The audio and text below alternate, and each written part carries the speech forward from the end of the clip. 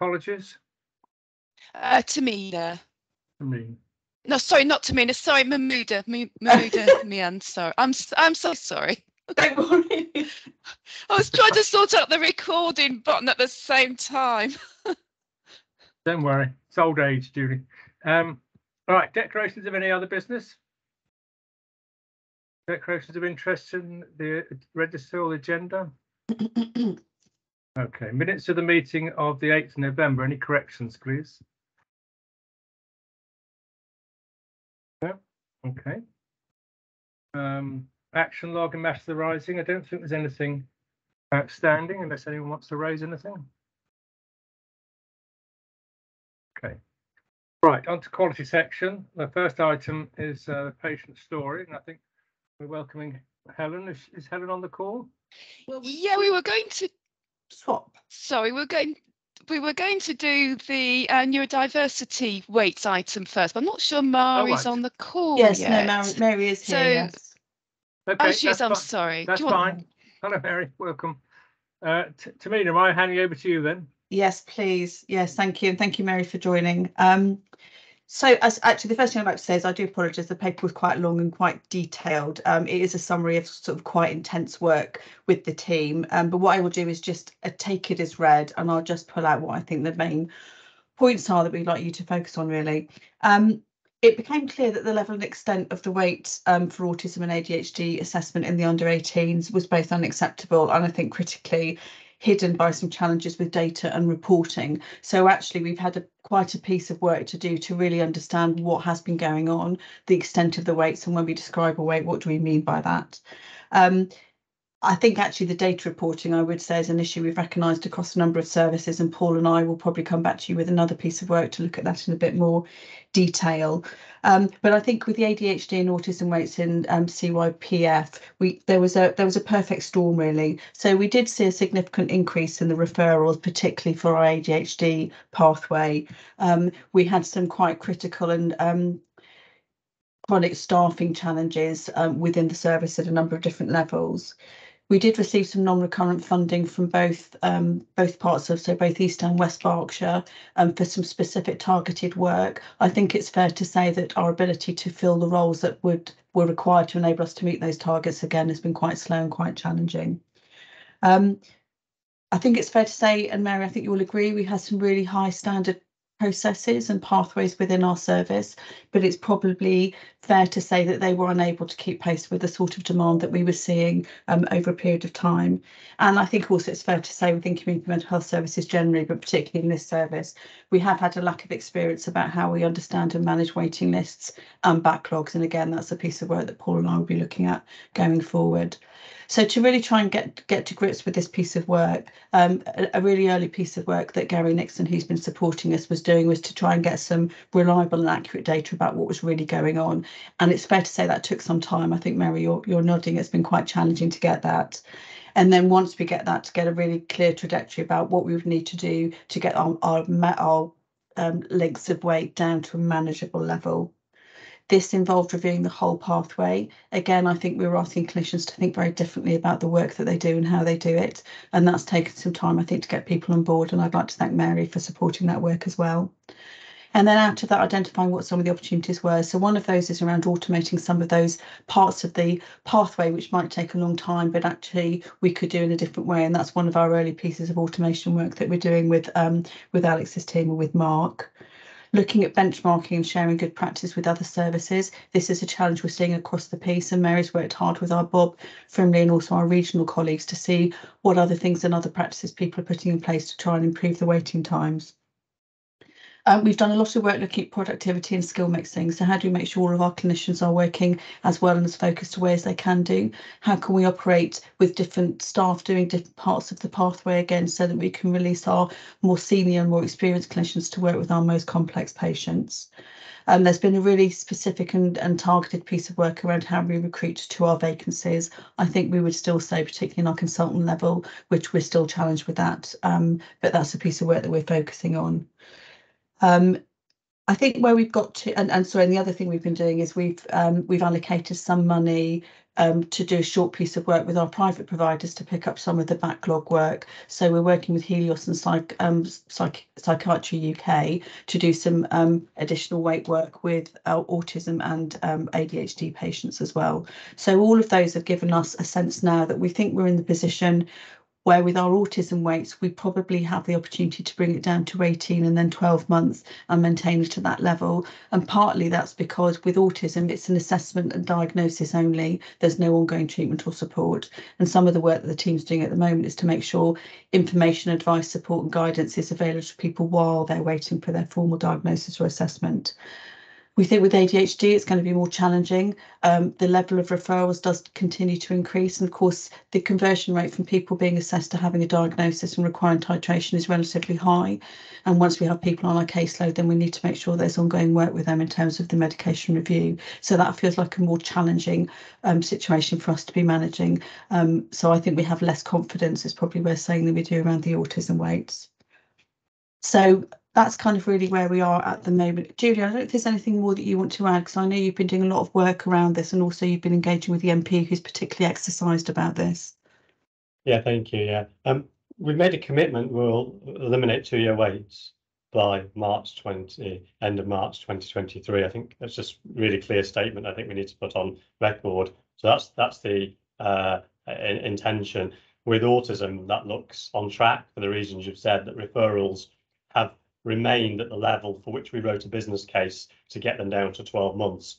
And although there was a spike 12 months ago, it's actually gone back to its normal level. So the staffing, the resources and changes we made will mean that we'll eliminate 2 years waits by the end of the financial year, and providing referrals stay broadly at that level, we would have the capacity in line with the original business case to get down to 12 months. ADHD has doubled in terms of the referrals coming in compared to the business case. So at the moment, the best we're likely to do is keep it beyond 2 years.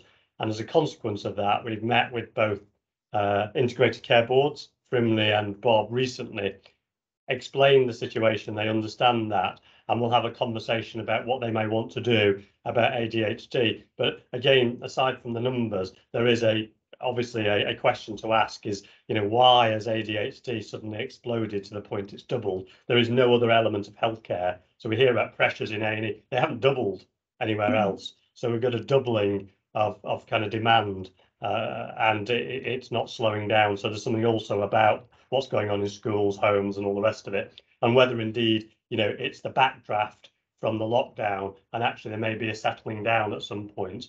And so the conversation we've had with commissioners is, let's get it down to 2 years. We can look everybody in the eye and say our processes internal are up to scratch. We brought in automation.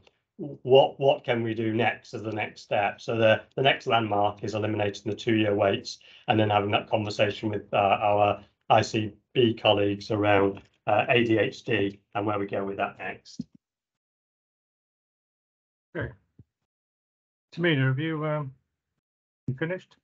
I have finished, yes. I didn't know if there are any sort of questions or queries. And we've got Mary here, who's a clinical director for CYPFLD, who's been very involved in this work and a lot of experience with this particular pathway. Could I just start something off?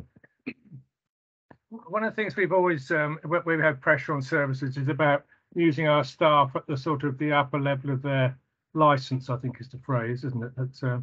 So we don't have senior experienced people doing things that a more junior person could do competently. I think I picked up in the paper and what you've just said that that's sort of part of your strategy here as well. Is that correct? Yes, absolutely. Okay. And then in terms of the automation, do we see, with some of these things, it looks as though there is an opportunity as a layperson to do quite a bit here, and we're, as a trust, we're very blessed by having the performance of our digital systems to help. Is that going to be a material improvement, do you think?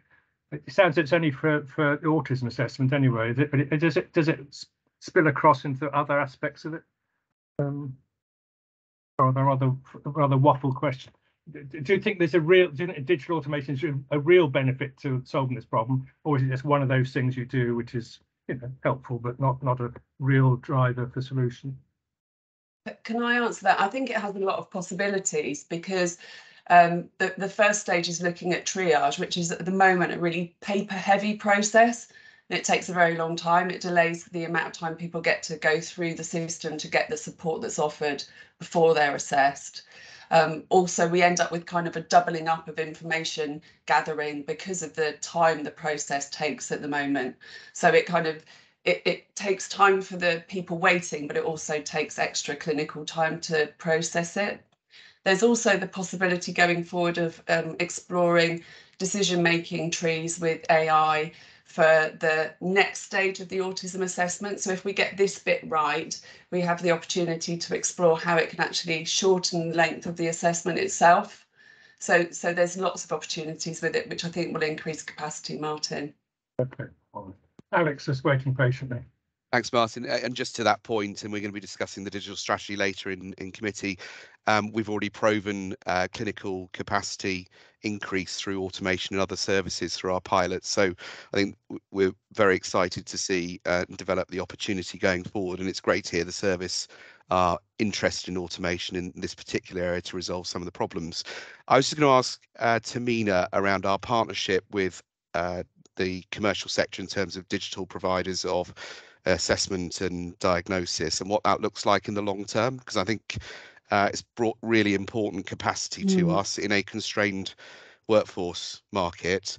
What does the balance look like going forward in terms of how we manage down towards that under 2 years towards 12 months? I think it's a really good question. Helios and Psychiatry UK have been very responsive in enabling us to commission more work from them. I think it's probably worth saying that lots of people are looking to them as organisations and companies which they want to be using because everyone's experiencing the same challenge. I guess the trick for us is being really clear about how we use them appropriately.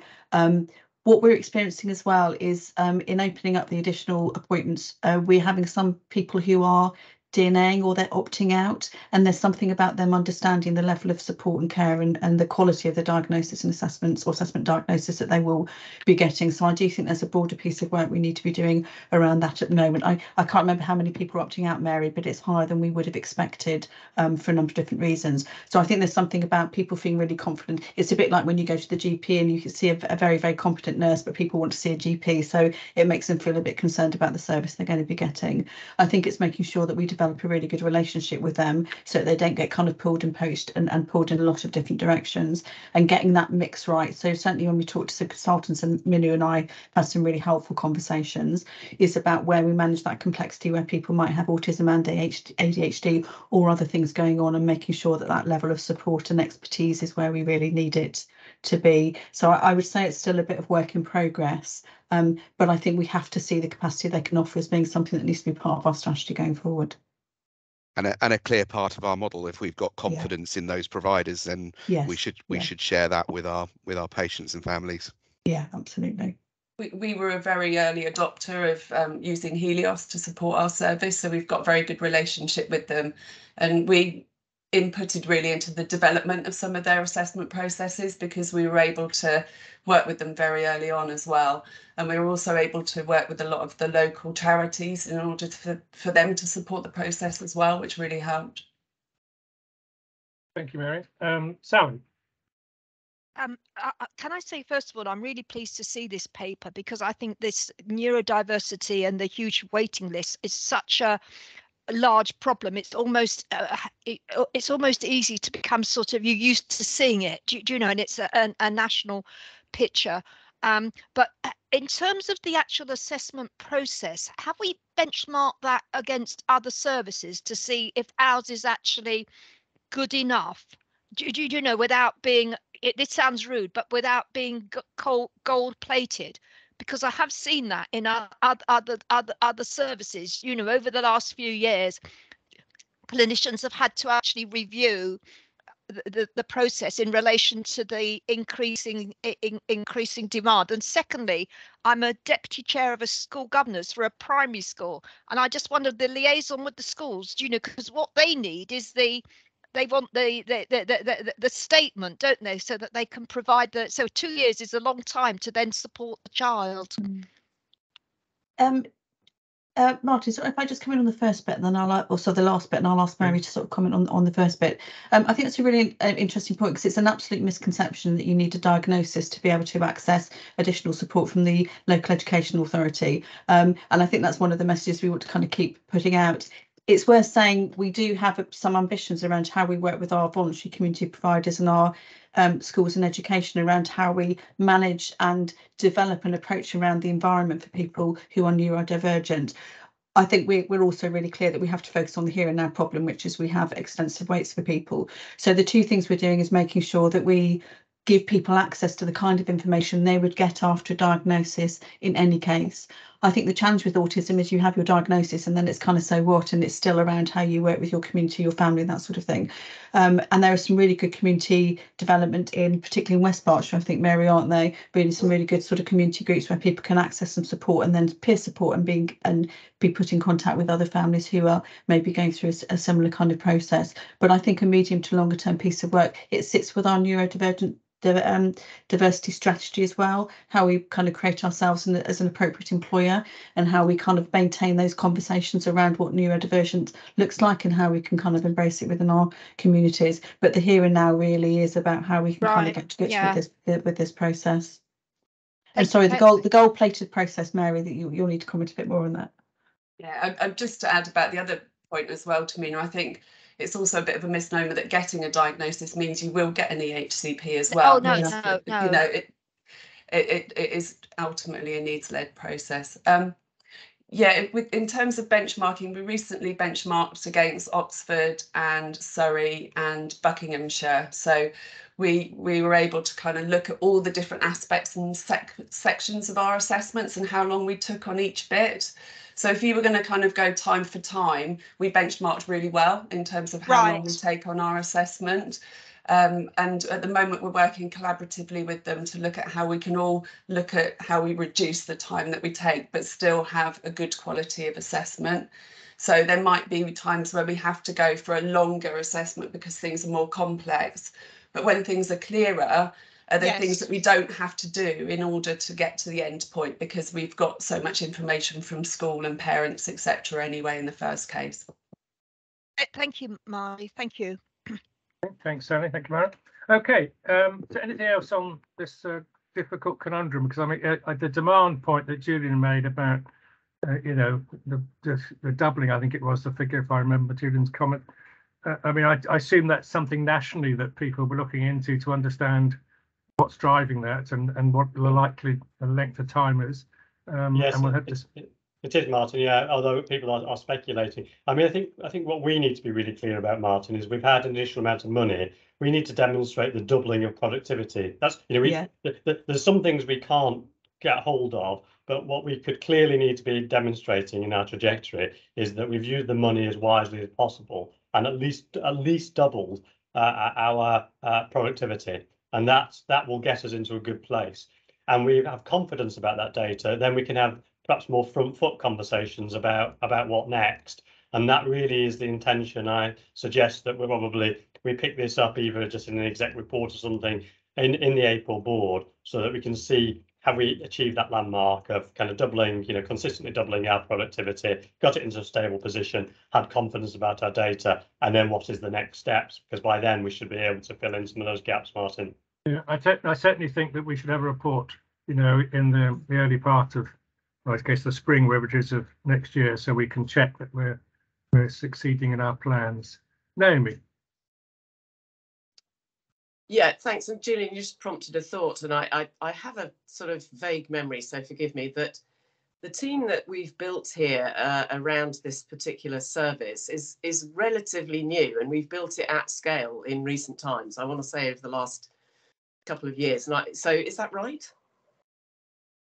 Yes, it is. I mean, I think it's, you know, it was a team probably across Berkshire previously of 28 people, something like that, and it's probably now 50 odd people, including administrators, something like that. So it's doubled in size effectively, and in 12 months actually. Yes. And I just wanted to refresh my memory on that, because I actually think that's quite relevant, and I'm supposing that you guys do too, because you know, in any in that context, when you build a team at scale, at the, you know, in that time frame, purposefully, because you recognise that demand is growing, and you've attracted funds in order to build that service, inevitably it takes a while for it to embed. So I feel certain that there'll be some learnings that we've derived from the last sort of 12-month period, and we're putting those into effect, which goes, I think, to your productivity point. Yeah, agreed. Yeah. Okay. Any other comments or questions? In which case, Tamina, thank you very much, and to Mary for the report and all you're doing. It's clearly a challenge, and I think we look forward to seeing early next year, you know, how things are progressing, and clearly it's an area for innovation. I think, as Naomi was hinting at, that, you know, we've got a huge problem. It's a time to really think hard about the way we do business and how we can improve things. And from what the report says and what you've told us, it's clear that you're doing, you know, you're on track, as it were. You're addressing this with vigor, but nevertheless, it's a big challenging problem. So thank you, and pass on our thanks to your teams, would you? Thank you very much. That's fine. Okay, I'll just find my agenda again. So is it all right to go back to item 6, Julie? Have I anything else to rearrange in the agenda? No, that's fine. Thank you. Okay. Thank you very much for that. Okay, so we move back to item 6, the first item on quality, and it's the patient story. Debbie, can I ask you to introduce? You can. I'm going to hand straight over to Helen Palethorpe, and it's a story around dental services today that Helen is going to take us through. Helen, welcome. Over to you. Thank you very much. Technology is a wonderful thing most of the time, but it was against me. I'm just going to share a presentation, if you don't mind, that I've got for it. How long do you think you'll take, Helen? Just so about 10 minutes. That's fine. That's fine. Well, I say that. I talk fast. Depends how many questions. That's okay, just as long as there's time for some questions. Right. It's just loading it at the moment. Can you see? Yeah. Good. So basically, yes, Helen Palethorpe. I'm head of Berkshire Community Dental Service. I'm also a specialist in special care dentistry. I thought I'd give you a brief view. Some may not know, who do we treat? We are the only dental service for children who have, and adults who have, learning disabilities, physical disabilities, complex medical or mental health problems, elderly, frail, and or dementia. And these people will probably stay with us throughout their life, as they'll be unable to be seen in dental practice. We also provide care for children with trauma, complex dental conditions, or high decay rates who are uncooperative. They're usually seen for just one course of treatment and discharged back to their own dentist. But our care is very much about, first of all, the right place for that patient, which could be in the dental chair if we're lucky, could be in an ordinary chair. We may need to use a wheelchair tipper or a bariatric bench, on the lap, the waiting room, at their school, domiciliary care, on the floor, or in the car. And it's all down to the individual. The right time of day. Which day? When aren't they at a day centre? When can the carer bring them? The time of day. With children, it's better earlier, adults later. Regular visits, trial visits, and often clearing the surgery, because you just don't know what people are going to get hold of. So if we look then at the right care, intravenous sedation we can do, inhalation sedation, general anaesthetic. Sorry, I'm losing my slides now. Yeah. Let's go back to it. Reasonable adjustments is up on the screen. Here we go. So yes, that was all about, reasonable adjustments with the wheelchair tippers, the domiciliary care. On to our wheelchair tipper fits a bariatric bench, which can take people up to 46 stone, should we need it. We then, what else do we do? Well, we have 2 dental access centres for the general public. We treat patients at Broadmoor and at Thornford Park and Ravenswood. We're working with the homeless at St Mungo's in Reading, and we do epidemiological surveys for 5-year-olds. achievements, I must bring these out really because we're so proud of them. We've been given funding for additional GA sessions for children's extractions, and we've managed to reduce our waiting list from 530 2 years ago to 108 last month. We've reduced the maximum waiting time from 112 weeks to 20 weeks, with only one patient now waiting more than 18. And this wouldn't have been possible without the goodwill of our dentists and nurses who are working additional hours on Saturdays. If you look at core 20 plus 5, with the target populations, you will see in the key clinical health inequalities is oral health. And that's the aim there is to reduce the backlog of children waiting extractions for tooth decay. And that's what we've been trying to do.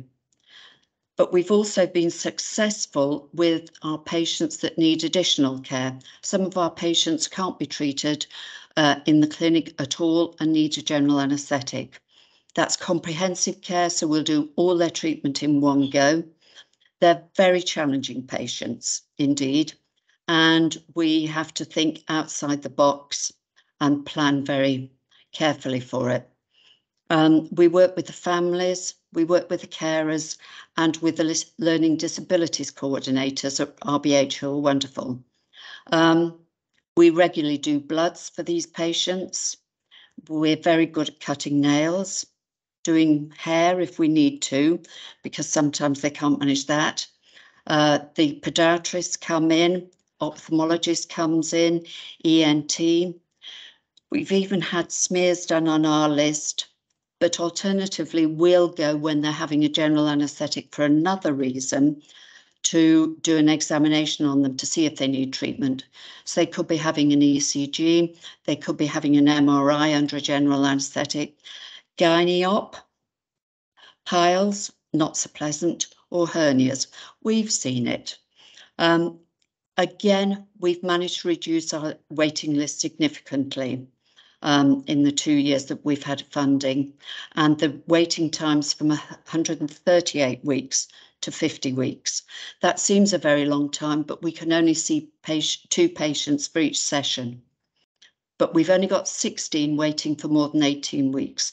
So those that are waiting longer is because we need medical assistance or joining it with another operation.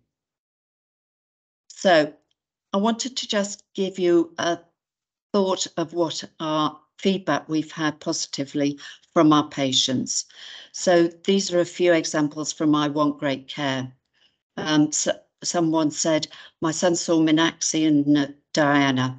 Both were very lovely and kind. Saw them working together in harmony as a team, providing treatment, and they were included in the process fully. Another elderly lady said she'd just like to say how pleased her husband was with his new dentures. He lost them whilst he was in RBH. That's another thing we do as well. We work with them to provide dentures when they've lost them in hospital. We do get paid for it. But nothing was too much trouble, and we had to do it as domiciliary visits. This was another mum. She wanted to say thank you for all the help and support with her daughter's dental treatment. She'd had it under a general anaesthetic. She slept all afternoon and was now eating ice lollies, an angel delight. Perhaps not the ideal food, but never mind. And then another one, we had to go and do a visit at a school because we couldn't get him into the clinic. And the father said how much he thanked us for visiting. Oh, I shouldn't have put the patient's name, sorry. I'll move on from that. But visiting in the school. So we do it in the situation that's appropriate for them. Again, we've had achievements in reducing our referral waiting lists.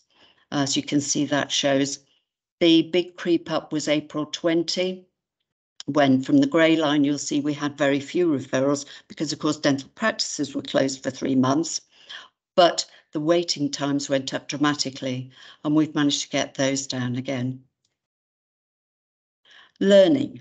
Well, we do have some interesting things happen in the dental service, as you'll probably know from the incidents we have.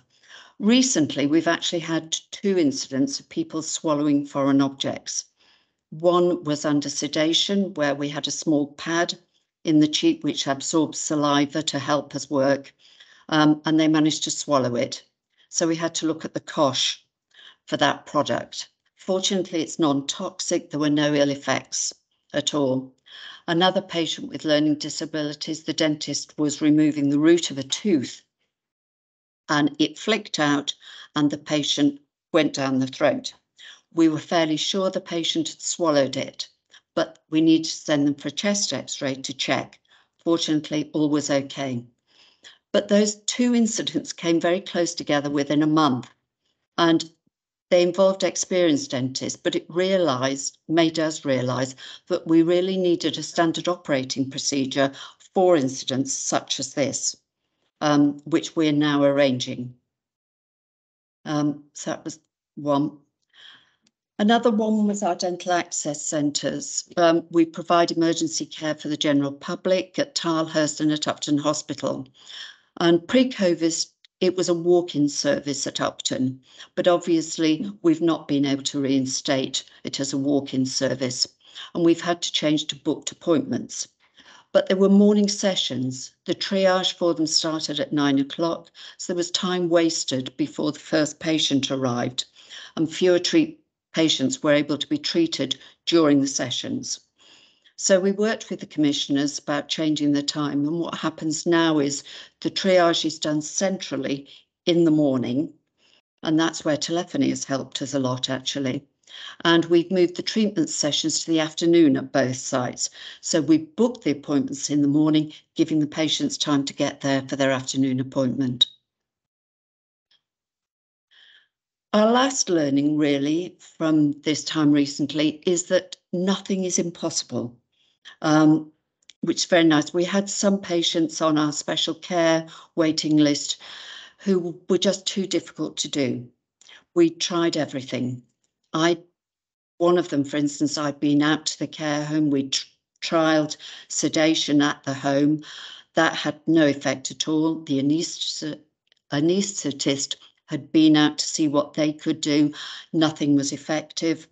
And we were just stymied and trying to work through another plan. But having been able to do these additional sessions on a Saturday now, we're working in a different theatre complex in South Wing. There's it's easier access for people. We're not passing the shops, and we have had patients with learning disabilities dive into Marks and Spencer's and eat the food when they're meant to be starved, and we've had to cancel them off the list. It's much quieter on a Saturday, and we can use alternative sedation options because of the nearness to theatres. It's been a great success, and 3 of the ones that were most difficult to do have now been treated. But it couldn't have happened without support of the team at RBH. And I have to say their anaesthetic teams and recovery teams have been so good, and the learning disability coordinator. So thanks to them as well for that.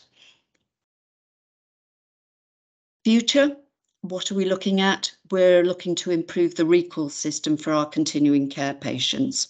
We've been concentrating on reducing the referral waiting list, but we need to improve support for our vulnerable patients and ensure they're seen regularly. We're working with St Mungo's charity in Reading at the Caversham Road site. They've set up shipping containers as pods for 40 people to try and integrate them back into society. But one of their problems is access to dental care because they have a high treatment need. So we're starting to work with them. For us, all the community dental services in the southeast of England were meant to go out to tender many years ago, and it's been delayed and delayed and delayed. It's still being delayed because commissioning has changed from NHS England to the ICBs. But we know full well that the lot sizes will change, and we won't have a contract for Berkshire. We will have a contract for the Thames Valley, which will be with Buckinghamshire and Oxfordshire. We decided a long time ago we weren't going to fight each other over it and have winner takes all. We would work together, and we're putting together a partnership agreement so we can work with common pathways and get better care for our patients. So I'm hoping that will be a great success. That's all it was. I don't know how long it did take, Martin. It was perfect, Helen, perfect. Thank you. Can you stop sharing so we can see all the faces? I can do, yep. I think I can do. It doesn't like me stopping it. Sharing. Sorry. Oh, there I go. Yep, I've done it. Done it? Yep, That's we're it. Perfect, back Helen. to Thank normal. you very much. Thank you. Okay, we got some questions, Helen. And I have to say, whenever I visit you and your team, it's always a pleasure to see everyone. It's a great team, and I always feel a bit nervous. You're going to put me in the chair and do something to my teeth, but you haven't so far. So well, I'm right. actually in the middle of a whole day staff meeting at East Hampstead at the moment. I've taken off my Christmas jumper because I knew this was going to be recorded. Yeah. Okay, Mark. Yeah, Helen, thanks ever so much for a really fascinating presentation. I do have to share my ignorance. I hadn't appreciated the breadth of services and the people that you reach, so I found it particularly interesting. Thank you. The environment that your team are working in is very challenging compared to normal dental services. What impact does that have in terms of your ability to retain and also recruit into the team? Because as you said in your presentation, you are so dependent on the quality of the people that you have. Yeah. It's an interesting one that you'd think we'd have a high turnover, but there's no doubt that working in the community dental service is a vocation for most of our staff. And once they arrive with us, they don't leave unless occasionally, unfortunately, they go off and have a baby or the family has to move for some reason. And the only other reason we lose them, unfortunately, is because we're getting non-recurrent funding rather than recurrent funding, and people come to the end of their fixed term contract and they'd all like to stay on. We're so lucky. We have a great team. Great team. Oh, thank you. It's good to hear. Thank you, Mark. Sally. Helen, my question was very similar to Mark's, because I think that your type of service, the work you do with people with learning disabilities, it's a little gem, isn't it? Because some of the people are shall we say, a little challenging. And what I was going to ask, which was similar to Mark, is I know staff in your type of service sometimes know people, as you said quite rightly, over a lifetime, and continuity is really important, isn't it? They know who's coming in, they know their ways, they have a relationship with them. So that's essentially what I was going to ask, whether you actually are able to sort of retain staff so that you're able to provide that type of continuity, which is so important to lots of these client groups. Oh, yes, we can. And we have no problem recruiting either. But one of the beauties, as you say, I think, with our service is the fact it's almost birth to death. We don't lose them in transition at the age of 16 to as some other services may do. So we're very lucky like that. Yes, that's excellent. Thank you, Sally. Julian. So it goes without saying what a fantastic service this is. We saw that ourselves, but I want to pay tribute to Helen's leadership and mentality, because when during COVID, when they saw the waiting lists go up, they sort of weren't overawed by it, but they just became the ultimate networkers, kind of reaching out to the two acute trusts, finding different ways, actually raising the profile of it. And sort of, you know, they weren't. It's almost gave them a new lease of life. And I just thought that was incredibly impressive about how they, pretty much under their own steam, because of their leadership and because of their staffing is good, that they managed to tackle their problems themselves. And we did a bit of unblocking at a senior level, but they did the vast majority of that themselves, which is a tribute to the kind of local leadership, really, and a bit of an exemplar, really, about how teams can really be innovative when they've got the right leadership. Thank you. Thank you. And if I can take this opportunity to say, in fact, because I am retiring soon, that actually we couldn't do this without the support of the exec board. I know I go and stalk people occasionally, Alex, but without the support of the exec board and the other services as well, you know, contracts, finance, HR, IT, and people like that. They've been so supportive of us all. Helen, thank you very much. I think we must all formally record our best wishes to you for your retirement, and thanks for what you've done. And certainly I've seen it firsthand, and you know, the reduction in waiting times and the relationship with our partners in the health system and also across the ICB, which is excellent. So thank you to your teams, and enjoy. Thank you. Will do. I'll get back to my staff meeting now. Thanks very much. Bye-bye.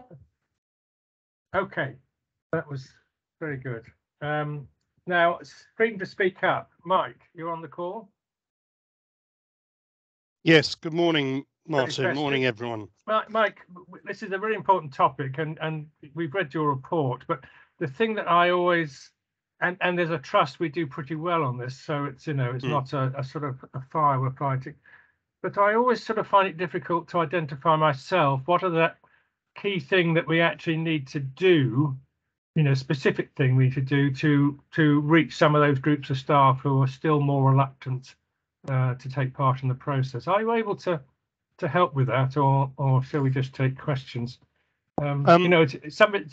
I find it difficult. You know, I'd have to have something specific that, you know, if we only did this, then we think we solved this problem or moved it forwards. And I always find it quite difficult to identify. It's probably my weakness, Mike. But can you help? No, so I've been asked several times, what are the barriers to certain groups of staff speaking up, whether it's to me or through any other route. I don't have a crystal ball, so I went and asked them. So specifically the Race Equality Network, I've been pretty heavily engaged with them over the last 6 months or so, and have directly asked those questions. What are the barriers? And if you look in the executive summary there, they are listed. You know, it's around culture. Maybe that's something that's not within our gift to change somebody's culture or heritage, and how they were brought up, how they were they may or may not speak out about things, but questions on language. So they're talking about complaining. Well, freedom to speak up isn't making a complaint. It's reporting that something is done. Past experience, questions around confidentiality, and, you know, do I go and talk to Julian about each and every individual and they're all named, etc., etc. These are the sorts of barriers that they are talking about, and that is preventing them from coming forward and talking about whatever it is that they're experiencing that is negative. And it's quite clear that they talk amongst each other, and certainly I know of 2 or 3 instances whereby staff have been discouraged by other colleagues of coming forward to talk about issues, because they feel it'll do you no good and you'll be in a worse position than you would otherwise. Hence why I've sort of spoken about detriment as well, and how we can minimize the risk to staff that do talk out, that do come and speak to me or through any other way. So whether that shines a light for you, Martin, I don't know, but that is. I think it's a really important issue, and it's one which I suspect needs more than just a simple one-prong approach. Yeah, and we sure. have a chance to talk about in part 2 of the meeting some of these issues a bit more. Alex. Mike, thanks for your report, and I know firsthand you provide superb support as in your role as Freedom to Speak Up Guardian to our colleagues, and I just wondered if there was an opportunity to profile anonymously, or people wanted to show themselves to the positive experience that people have with your support and the system and the process that you manage extremely well. Just as a mitigation to some of those concerns and cultural aspects, probably not for answering now, but I do wonder if there's a way we can profile the benefit of the freedom to speak up process in terms of outcomes was my first point. And then my second point was just reading into your executive summary, you rightly highlighting the behavioural aspects as distinct from the patient safety, patient experience aspects of freedom to speak up, and the detriment point you've just raised. And I'm kind of really keen to support the process improvements, which I think you're driving at in that executive summary. I just wondered what your thoughts were around the process improvements that we could take forward and support with. Thanks, Alex. So for the first, to cover the first point, that's work in progress. I'm speaking to Sanya as chair of the Race Equality Network about what can we do to profile success stories where members of the network have come forward and have had a positive experience, whether that's kept locally within the network or I bring it to next board. That's I can easily do that. And then in terms of the processes, so again, I'm currently working with HR colleagues to see what we can do to minimize time delays, to ensure that people have all the right information, what is expected from the organization, what input does that individual need to make into the process to help with that.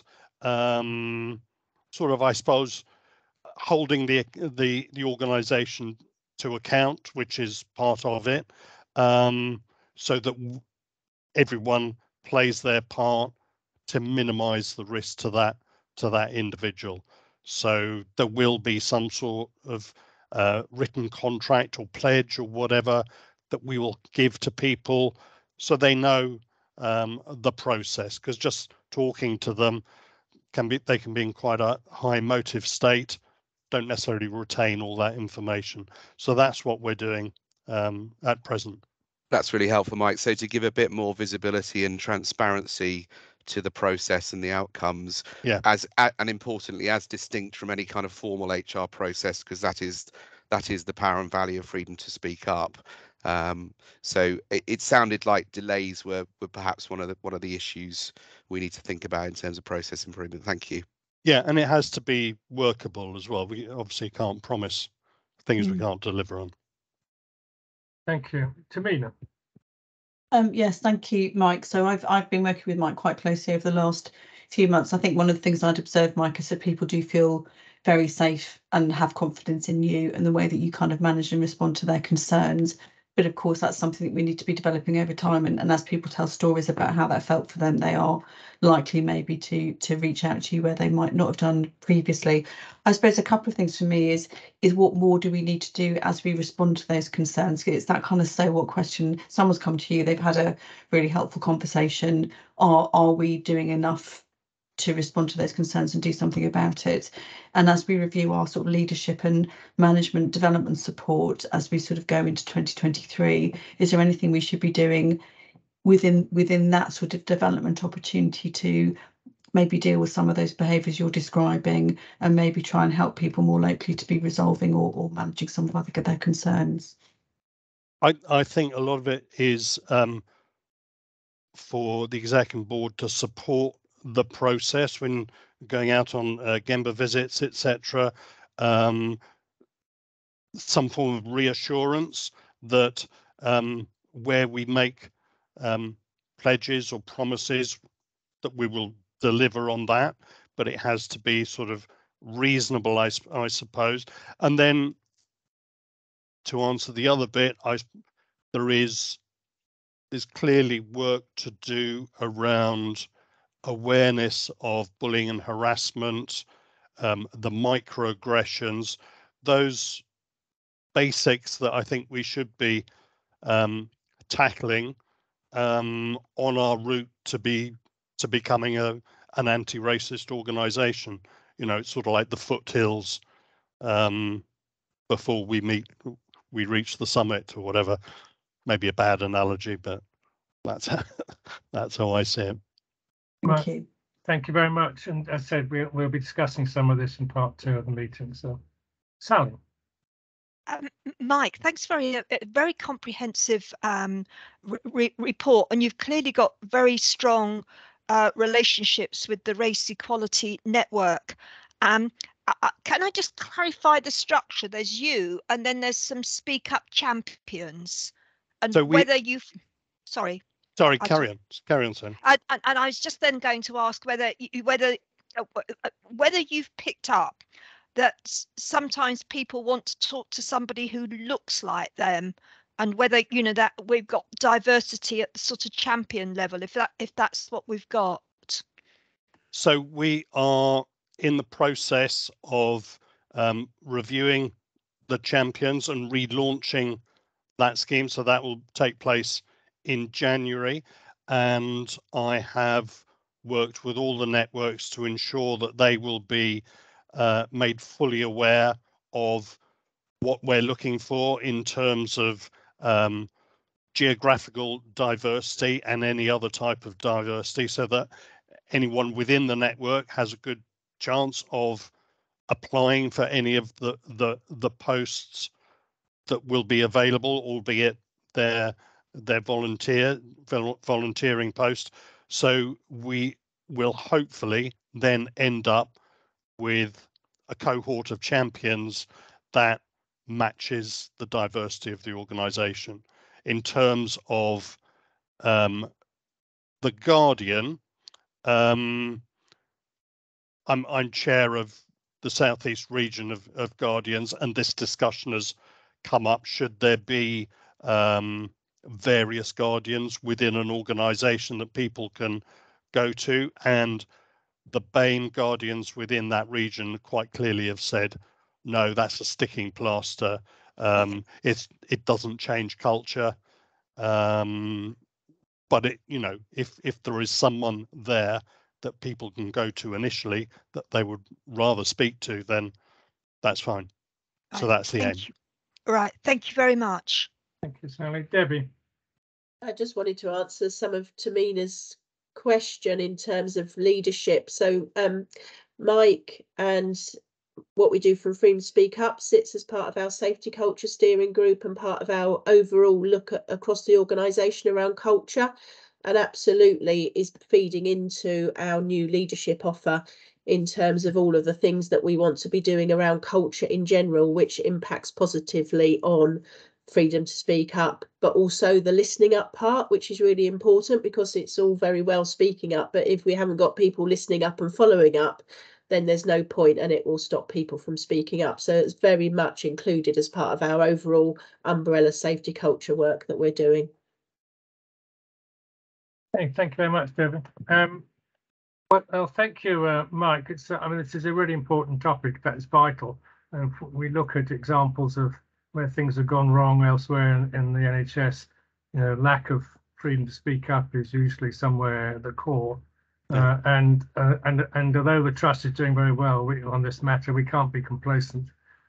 So I think the things that you talked about are really important, and I know it sounds as though they're already being actions, but sort of clear statement from, I think, the top that we're really serious about this, because there are times when you think you've said it and people haven't understood and haven't got that reassurance.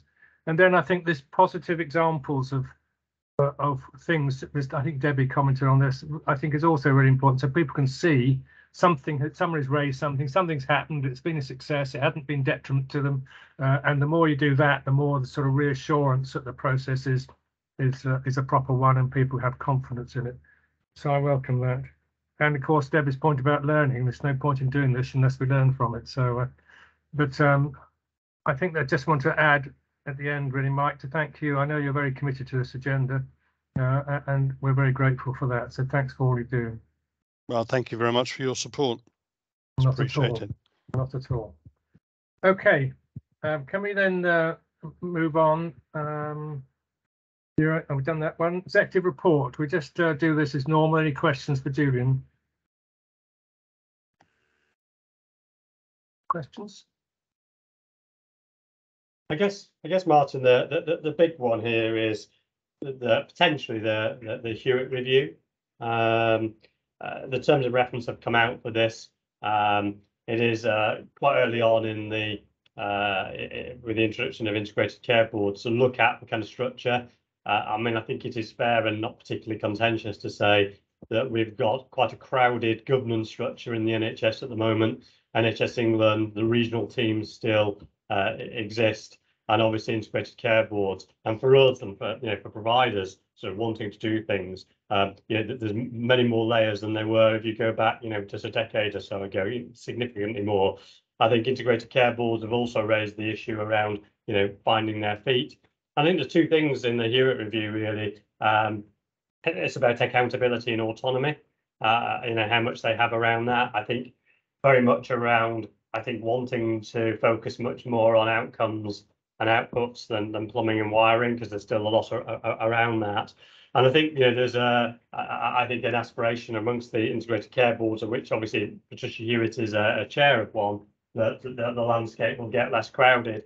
My own observation is that actually the integrated care boards themselves are quite new, and they themselves have created a level of governance and structures that also need looking at. So I'm hoping it will not just be a look at the rest of the structures, but integrated care boards will be able to do that. And I think that is a decisive moment for them, whether they actually end up being predominantly regulators or predominantly integrators. And at the moment, they're sort of in danger of sort of going more towards the former than the latter, which is their original intention. So I know, Martin, you've been engaged. You may want to say a little bit about it. But again, I think Catherine McDermott's pulling a response back to the trust to really try and explain what it's like, particularly for us in 2 ICBs, and see if we can make some improvements on the current structure, which is just too complicated and not agile enough.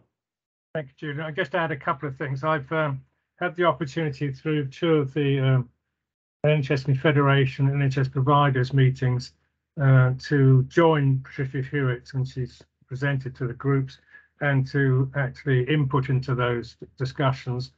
And my feeling is that the words she's saying are very positive. I think it's going to be interesting. I think she got a report on the 16th of December, her initial findings, and then full report early in January. But it was a sort of positive and open approach she's taking to try and understand how to get better outcomes with less bureaucracy, for the money that's available. So, and whilst bringing everyone on board. So it felt good, and the opportunity to contribute was very welcome. So I've only got one other thing, by the way, on the report, which is just about the low COVID take-up in, is it West Berks? Deb, are you able just to comment on that? I'm more worried about the low take-up of the flu vaccine, if I'm honest, Martin. Okay, well, can you just comment on the vaccination take-up? Yeah. So obviously with the COVID, it relies on staff letting us know if they've had elsewhere, and we have seen some vaccine fatigue, to be honest with you, where staff have already had 3 vaccines, and this is a 4th one.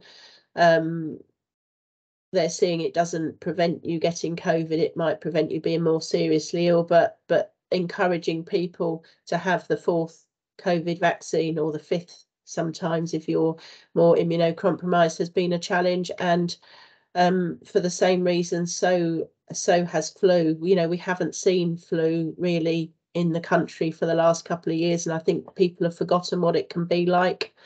So it is much harder work than usual, encouraging staff to take up either of the vaccines this year. But we are continuing. We're just about 50% now with our flu vaccine, which is still nowhere near where I would want it to be, but continuing to encourage. Thanks for that. Any other questions on the report? Okay, now then, I've been reminded that I missed out the quality committee's minutes, etc. I'm sorry, it's moving around the agenda fooled me this morning. Sally, do you want to speak to 6.2, the minutes and the learning from deaths and the Guardian of Safe Working? And we can just go through them quickly and take any questions. Yes, of course. They're the unconfirmed minutes of the 29th. We had a very good presentation on a QI program around inpatient falls, and I think that did demonstrate the effective use of QI, and particularly, and Julian made this point, that around senior or central authority, but local empowerment, and it was local empowerment was definitely key to the success of that particular project. The quality concerns, and we might want to go say a little bit more. Well, Debbie is going to say a little bit more. I've seen her report around the particular quality concerns around mental health community teams. I won't say any more than that. And I know, Tamina, you weren't unfortunately able to be at the quality committee, but you know there was some discussion around that. A view that the board needed to be cited on that particular issue, and it's going to come back to the committee, I think, in May 2023. The ongoing issue of the patient incident response framework, which will constitute a cultural change, and we're going to have a presentation of the board around that, because it's very important that there's board leadership around that. And apart from that, I will take the minutes as read and would be very happy to take any questions. In terms of the Guardian of safe working hours, I have to say there's absolutely nothing to report on that. And then learning from deaths, you will see from the report there that the high proportion of the deaths are actually, as was pointed out, are end of life deaths. There's no lapses of care. And there are no issues of concern for the committee, but very happy to take questions. Thank you, Sally. My apologies again for missing you out. Having read the minutes in detail, there's obviously the committee is working, I think, sounds very well, focusing on key issues and getting beneath the surface. So thank you to you and the members and indeed the exec. Any questions? Okay, in which case I will try and now move on to the next correct item, item 8. Paul, finance. Thank you, Martin. So again, I assume the report is read, and I'll just pull out some of the key items. So obviously, month 8 we broke even in the month, which means we continue to track better than plan. So year-to-date surplus of 100,000, so 800 better than anticipated this time of the year. In terms of the overall finances, it's looking relatively stable this month. Income a little bit higher than expected, and what we're starting to see is recognition of elective recovery funding coming through, and that'll play through till the end of the year. So this is the money that we'd secured from Bob that was related to increases in activity levels over and above the threshold set pre-COVID. We are actually tracking above those thresholds, which is really positive, which means we're on track to retain that money. Equally, the centre have taken away the risk of any clawback of that funding nationally. So we'll expect the full elective recovery funding as planned, which will be 4 million by the end of the year, to bleed in over the next 4 months. 2 key variables that are probably going to track through till the end of the year. So in terms of pay, obviously following last month's increase reflecting the pay award going in, we've returned back to kind of normal trend level. You can see that on the trend charts. Pay did blip as 100,000 overspent in the month overall, but there was a one-off in there around clinical excellence awards, which we make the payment annually as a one-off rather than on a monthly basis. So if you exclude that, we were about 200,000 underspent on pay, and obviously we know that we recognise there's a planning issue around our plans in terms of setting substantive and temporary staffing positions. So overall to plan, but a big underspend on substantive, offset by non-permanent staffing spend.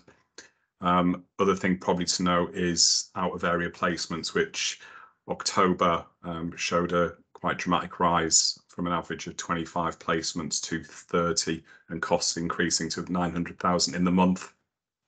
We've closed the November position And if we look at the number of OPEs that we've got currently as of today, numbers have fallen back, and we're actually at about 18 beds at the moment. We've been holding at about 20 for the last couple of weeks. So we'll start to see that financial benefit come through over the next couple of months, and those numbers are aligning to a revised contract position we've taken on extra beds that we've purchased to guarantee capacity and price over the winter period. Cash again looks really good, 63.2 million year to date, which is well ahead of plan. That's predominantly been driven by income that we've received, which we're holding pending costs being incurred and slippage on this year's capital programme. And just to remind the board, holding that level of cash, we are seeing two benefits. One, it's offsetting our PDC costs, and two, it's increasing the amount of interest that we've earned. Obviously, with the increasing rates this year, for the first time in quite a while, we're earning sizable levels of interest on those cash balances, and they're offsetting the increase in finance charges that we got through the increase in valuations at the end of the last financial year. And just to close on capital, we are 3 million behind our plan year to date.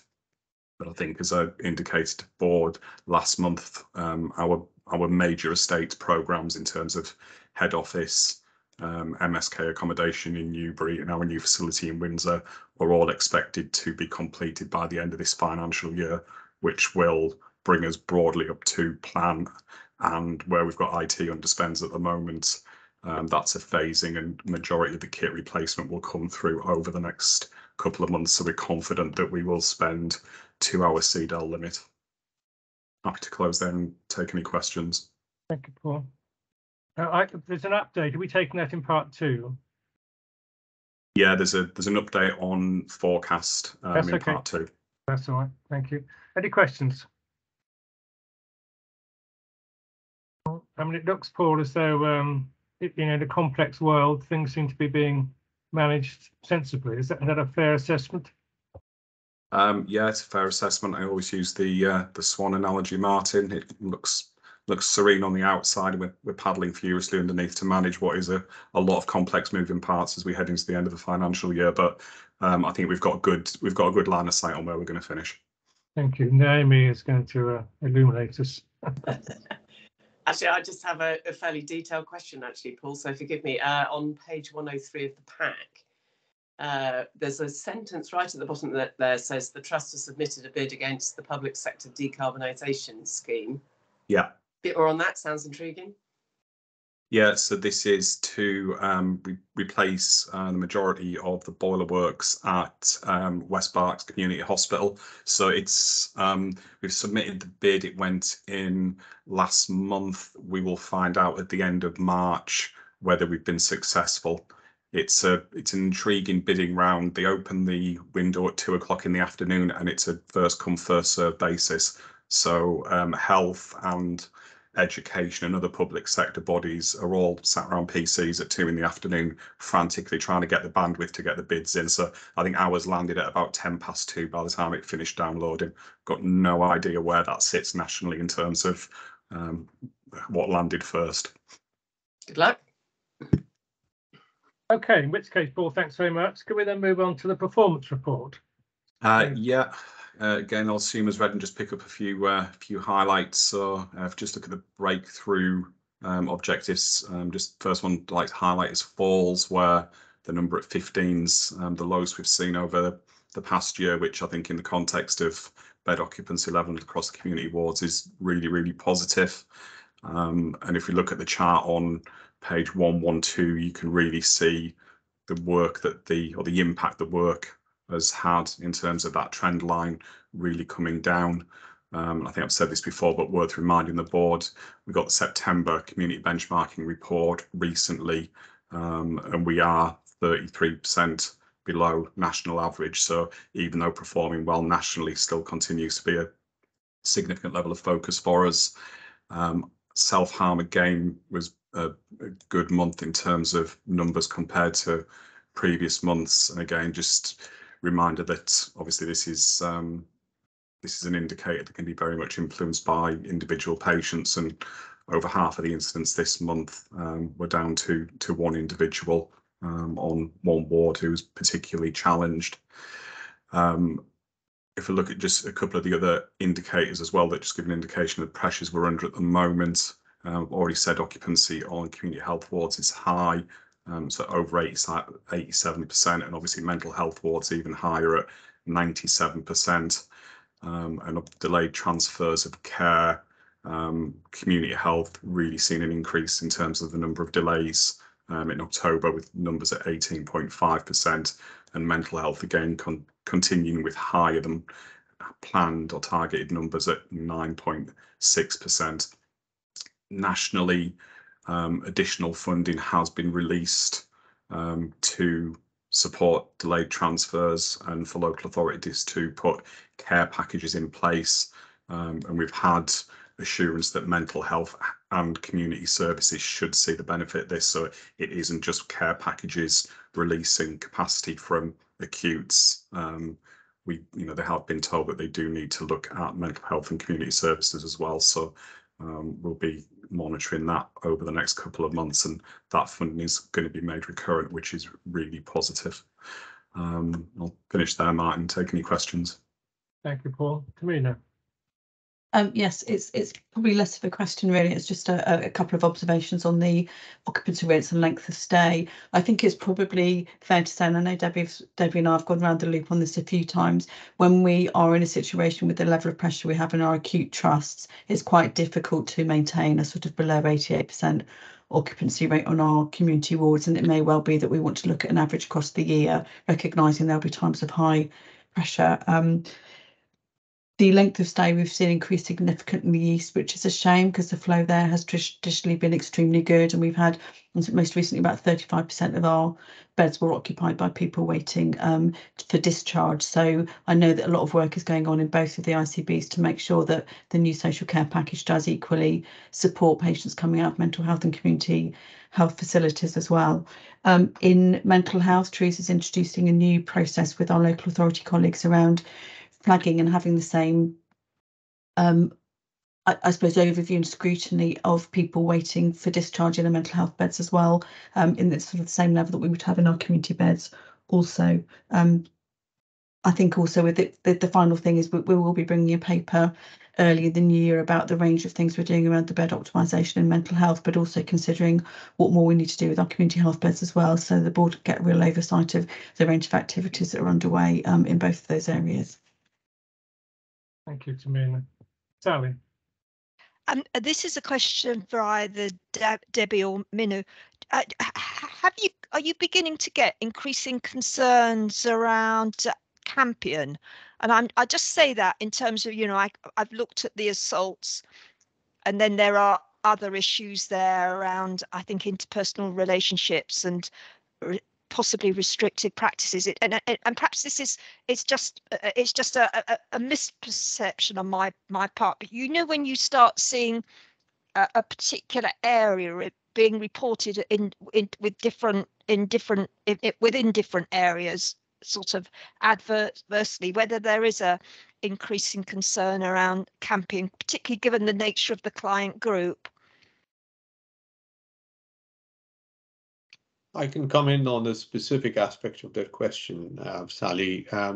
Yesterday, I was at the Restrictive Practices Intervention Group, and where Campion was represented.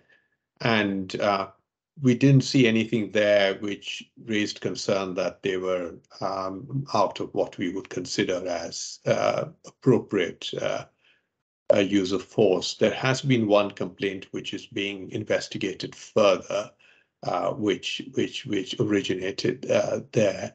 But apart from that, we haven't got any other indication. I'll let Debbie fill in the rest and then come back if required.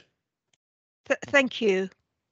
I mean, in terms of the assaults against staff, it tends to be related to one individual patient, Sally, and we do see that peak and trough. And what we've found using QIREP from Campion Ward is that actually very bespoke individual care plans are needed on that ward which has a maximum of 9 patients, as opposed to any wide scale kind of ward-based interventions, because it tends to be very, very person specific. I don't have any additional, it's a unit that is we always keep an eye on.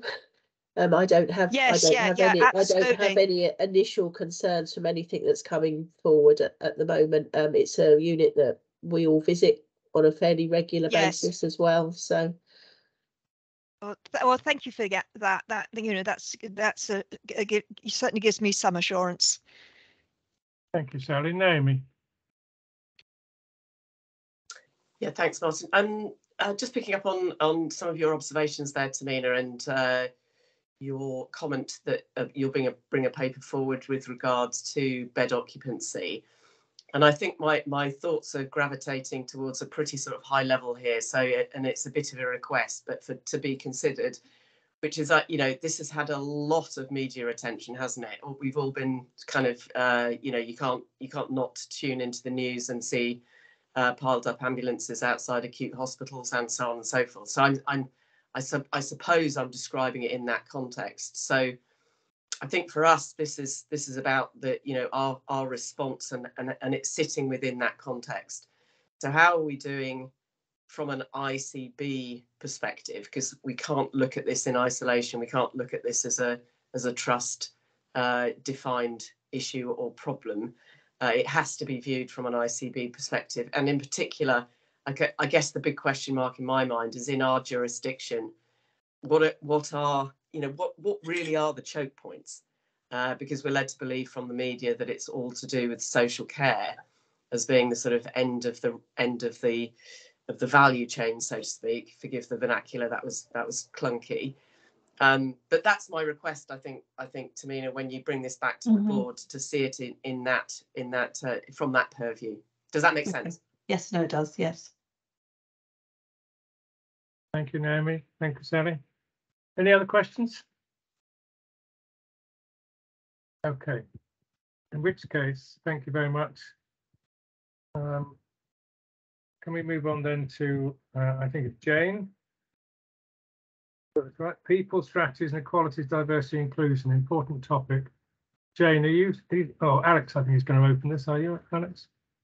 Yeah, but Jane's going to take the item. So we've got update here. There's a lot of work going on to try and address the workforce challenges we're facing, in particular turnover, which I'm glad to say has reduced now below 17%, and I hope we're on a downward trend. Jane and team have been doing a lot of work to understand the drivers of our retention and turnover, and there is some clear areas of work we can start to get our improvement approach into. It's a lot about career progression, giving people the opportunity and reason and purpose to stay with us, and to streamline an experience around career development and progression in the organisation. Flexibility always is a key and critical driver, and so I'll just ask Jane to speak a little bit about that rapid improvement event that we had around turnover. And then on the EDI, equality, diversity, inclusion side, we want to start looking at our anti-racism commitment and approach, which is very much more explicitly stepping into anti-racist action, as we have done so in Prospect Park Hospital and seen some very good impact in terms of experience of staff and patients in doing so. We're starting to scope moving that approach into community services. We're going to have a conversation with the board about anti-racism commitments later on, but those are the two things I'd highlight before asking Jane to come on in. Thanks, Jane. Yeah, thank you. I'm conscious of time, and I don't want to repeat what's already in papers, but so is there I really like to open it up to questions or any concerns that people have got from the papers, really. Yeah, that's fine. Is there any particular things you want to? I mean, we've read the presentation, and it's very clear actually. But are there any particular things you want to raise? Although I have some questions, I'm sure colleagues do. Yeah. Well, certainly hot off the press, we have found that our last month's turnover figures have gone down which is good news. So it's down now to 16.5%, which is quite a significant move, actually. Again, yeah, we are putting a lot more effort into retention. We do now offer an independent interview, for example, to everybody who is leaving the organisation, and that's helped us to save a couple of staff. And we are looking at ways which we can reach out to staff more proactively to hold on to people. But those are, I think, the main points I've tried to bring out in the presentation here. And, you know, again, as I say, conscious of time, don't want to repeat too much here. That's fine. It's a really important topic. Perhaps I'll just start off, and I'm sure Colin will come in. Just on the retention thing, where do staff go that leave us? Okay, really interesting, actually. They tend to go to 3 places. They go to Frimley, they go to Oxford Health, and they go to Royal Berks. But actually, we take more staff from those providers than we lose to those providers. Our biggest source of exit seems to be that we lost 300 staff last year who said they didn't go to another job. So there's 100 who retired and 200 who just said they weren't going to another job. So if we're looking at when we were looking at the Rapid Improvement event, we came out with a couple of key areas, and I think the most critical of those is to look at excessive working hours. That was one of the ones that came out. It's shown up several times ever since I've been looking at the staff survey as something that stands out for us, that we have very high number of people complaining about excessive working hours, and that's a piece of A3 work that we're going to have a look at specifically at the moment. You know, are those 200 leaving because they've got caring commitments, children, maybe family, or is it that they're just finding it's impossible to get a work-life balance? That's you know, that's what we need to be investigating. Flexibility is often a big issue, isn't it? And I bet if we get flexible working practices, I know it's not always easy, but that's a big factor, I think. Sally? Yeah.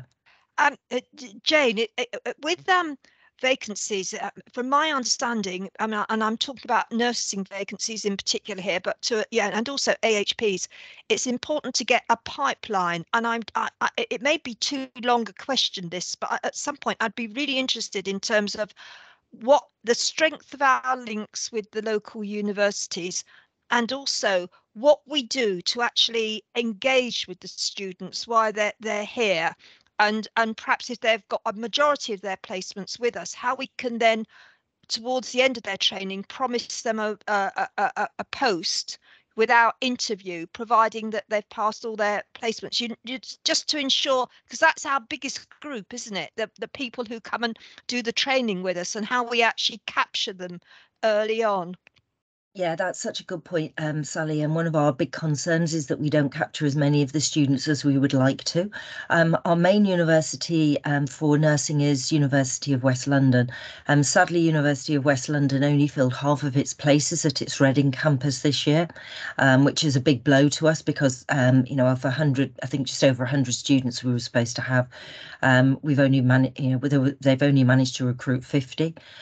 We do know that all of the AHP courses in local universities were in clearing, and that the apprenticeship places are, so universities that are offering apprenticeships are bursting at the seams for apprenticeships, but not for direct entrance. So yeah, I can talk a long time about pipeline. We're certainly, as you know, and with thanks to finance, investing more in apprenticeships. And we've got a steady programme going on there. In fact, we just discussed how we're going to use the remainder of our funding to encourage more apprenticeships, particularly in the AHP area, and using T-level students. One of the options that we are currently also exploring is, do we want to do some sort of recruitment and retention, premium, to try and encourage more students to come and join us, but that's an ongoing paper at the moment that we're looking at. But yeah, absolutely, also agree. We're behind the curve in that we ask people to apply we ask students to apply for a role with us, when actually most organisations are now offering people a role, you know, a year, 2 years, you know, before they actually join. Yeah, they do. And have lots of conversations with the students that, you know, while they're going through. Yeah, so we've got, and that's something we're also addressing as we speak, because currently the way that our finance processes work is that and sorry, this is not finance, because finance are trying to help us solve the problem, but the way the system works at the moment, we have to offer against a vacancy. And of course, if it's a year down the line, we don't have a vacancy. So that's something that we're focused on with our finance colleagues, so who we also are supportive about trying to get that process changed. Thank you. Thank you, Sally. I'm sure we need to look hard at some of these things that get in the way, like some of these rules. We've got to, just as universities have to act very quickly to get students into their university, we have to act, as Sally says, I think, in innovative ways to keep students with us while they're training. Alex. Jane, I just think it's worth profiling some of the learning we're doing around international recruitment, because we are pushing ahead as a community service provider, particularly in trying to recruit international nurses into community nursing, for example, and just to bring up to speed some of the learning we're doing around that and how we might need to flex. Okay, so yeah, the international recruitment program has worked in that we are beginning to get physical health nurses, and we're expanding into AHPs. We initially have been putting our nurses onto wards, and we had a couple that we have trialled in the community. At the moment, we're pausing the community recruitment because the issue that we're facing is transport. Those community nurses will need a car, and they're struggling to be able to access transport. And we can't, we're struggling to get pool cars for them, all sorts of issues that we're hitting there. So what we're going to be doing instead is we're looking at an A3 that's originally, the problem we were trying to solve by putting in international nurses into community was the fact that we had gaps in our community nursing, and struggled to recruit at times into community nursing. So we're going to go back and have a rethink about what do we need to do to make community a viable option, either for an international nurse or a more attractive option for our new students or our existing staff, and doing an A3 piece of work. And the money that we were going to use to look at community nursing, and we'll probably divert that funding, our internal funding, more towards AHP, international AHP recruitment, which is equally a concern, but where we think we can find good international staff for that. And Debbie has shared that we're not the only trust in this position in terms of trying to scope for community posts. Other community providers are having similar issues. Yeah, so the sort of things. Sorry, but Debbie. Sorry, I was just going to say, so it's not as simple as if we had pool cars, all would be good. So, there's huge lengthy wait lists now for driving tests. So people can only use their international driving license for a period of time, and then they need to have a British one, and they need to have passed a test to do that. So we've got people that haven't even got as far as taking a driving test, so a pool car is not going to help in that situation. And when I've talked to other colleagues, they are experiencing the same sort of challenges, and are also seeing quite a lot of international recruits that are placed in the community gravitating back to acute trusts after 6 to 12 months, because that is where their experience generally is. Very few international nurses have any experience in community nursing or understanding of it, because it just isn't a specialism that is in many countries, and therefore what they know and love is acute trusts, and therefore as jobs come up in acute trusts, so there is also a danger that we spend a lot of time putting a lot of time, effort, commitment into this, and then when they're skilled up they move back to an acute trust. So I think we do need to think really carefully about whether international recruitment for community nursing posts is the right way forward. Yeah, and hence for why lots of reasons. Yeah, and hence why we want to step back and have a rethink, not throw money at this problem, but really look at what the problem is. And we're very hopeful that there is a master's programme going to be running on our patch. I think it's University of West London that's running that as well for community nursing, and we're engaged in taking. We're engaged with that, and we will be taking students from that to train, and hoping to recruit directly from that as well. But yeah, there is a rethink going on around what we need to do around the community. Thank you. Any other questions? Mark. Yeah, Jane, when we spoke a couple of years ago on the subject at the board, one of the areas that required attention was that of recruitment, both in terms of the ease with which a potential candidate can apply, but also the speed with which we can process those applications and get an offer out to those people and not lose good candidates. How comfortable are you with the improvements that have been made to the recruitment process over that period of time? Yeah, okay, Mark. So before COVID, our average time to recruit was 35 days. We went way above that. As you know, we did have a significant problem in that area. We have now managed to clear the backlog, and we're down to 40 days as the average day time to recruit. Now that's without increasing the numbers of people in the team, but actually having had higher numbers of vacancies. And part of the reason we've been able to do that is because of the business process improvement work that we've been taking forward with the IT team. So that work continues. We've hit a couple of roadblocks in terms of things like procurement data, making sure that we keep our data safe, where we've been looking to outsource a few bits and pieces that could be done simpler with another partner, but the internal work continues to progress, and we continue to look at how we can take away what I would call the non-value adding work and roboticize a lot of that non-value adding work. And we got a big program of work with the IT team that are taking that forward. So that's really helping us. For example, we now, if you want to, so now every candidate who is invited into interview is invited by a robot. The robot does all that allocating into diaries, and we worked out that saves us that saves us a significant amount of time. So it works out around 30 hours a month that we save by having a robot do that piece of work. It's good to hear. Thank you. Jane, thank you very much. I mean, this is clearly a key issue. Workforce is our top risk on our fraud assurance framework, and I'm sure it is for every trust in the country.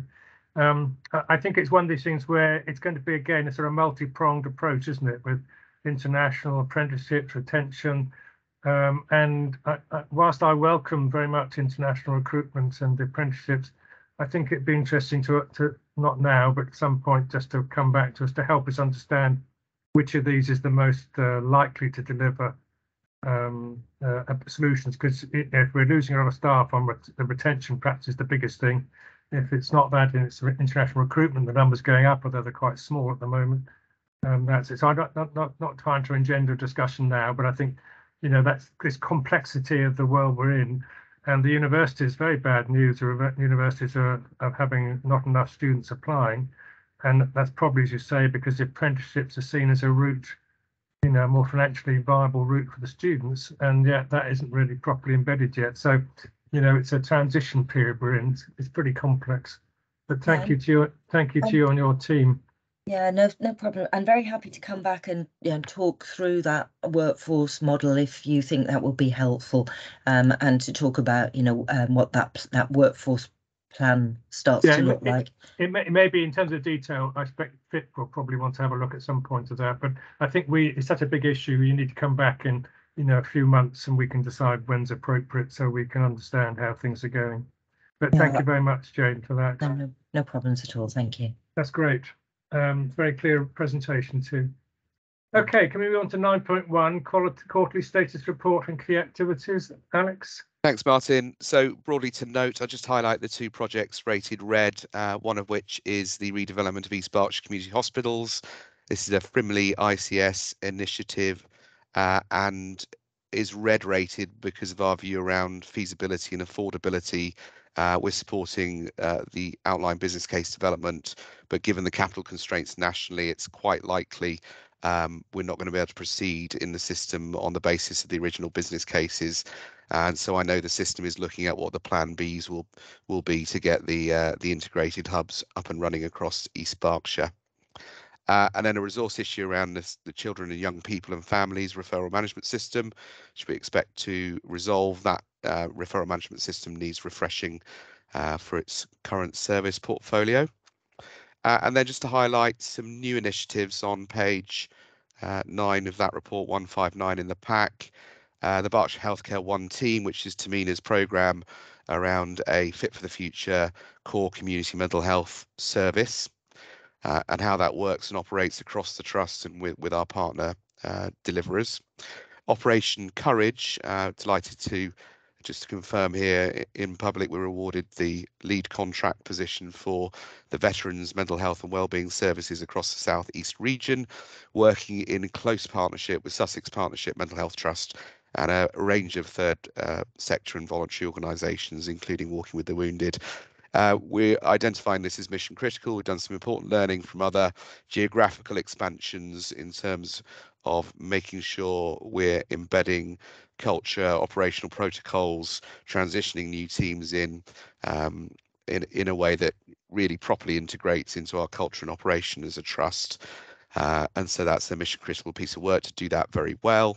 And an agreement around the implementation of the neurodiversity strategy, strong support in the organisation around raising awareness, education of neurodiverse people's needs, both from a staff perspective and across our services, understanding neurodiversity so that we don't get a siloed approach or a misunderstanding approach about people's needs coming through our system. So just wanted to highlight those things. Happy to take any questions. Thank you, Alex. Any questions? Okay, Alex, thanks very much, and thanks for the positive report. Trust seal, Paul. I always love the trust seal one. Has this Victorian feel about it, but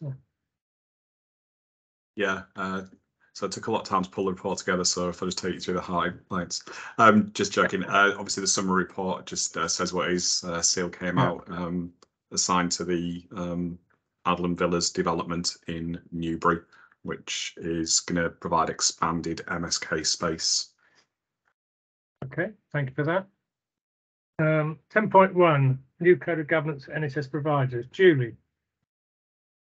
Yeah, this is just an assurance paper. The NHS England brought out a new code of governance in October, and I've self-assessed the trust against the new code. It's very much a sort of tidying up exercise, so there's no real particular difference between the old code. It's just updated. So okay. If anyone's got any questions. We did have a chance to, well, I had a chance anyway to comment on it, but I didn't. As you say, it's a tidying up rather than a major change. We're content. Can we go on to 10.2, trust constitutional changes? Now, this is something where we need to decide. Yeah, we ask our trust solicitors every 3 to 4 years to review the constitution to make sure that it's still compliant with any new legislation, that it reflects good practice. And we recently conducted this exercise. Again, this is a tidying up exercise. The only particular changes are we've introduced a new process for reviewing any excluded members we have, in which reflects our process for vexatious complainants, and we've made it a bit more explicit that meetings can be held in person, virtually or hybrid. And I'd like to put on record my thanks to a small group of governors who helped me to go through the constitution and to make some changes. That was really helpful. And the Council of Governors last week looked at the changes and approved them, because it has to be approved by both the Council of Governors and by the Trust Board. So, are there any questions before I ask if you can approve? Everyone happy to approve? Okay, thank you very much. You got that, Julie. Council of Governors update. I don't think I've got anything particular apart because Julie's covered it. So unless anyone's got any questions, I'll move on. Okay. Any other business? All right, date of next public board meeting, the 14th of February, 23. Heavens, how time flies. Now, we've got some observers, and if it was a face-to-face meeting, we'll invite observers if they have any questions for a few minutes to